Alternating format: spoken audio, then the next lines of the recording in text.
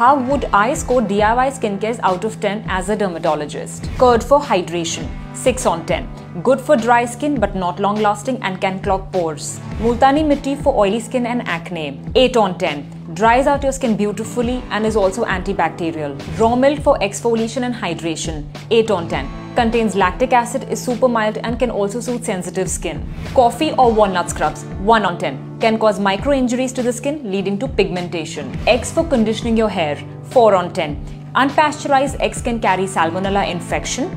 Eggs are smelly and can clump up your hair. Coconut oil for hair conditioning, 6 on 10. Great conditioner, but if it stays on your scalp or your forehead for a long time, it can lead to acne. Sugar scrubs for your lips, 2 on 10. Thin lips can have micro tears because of these harsh scrubs.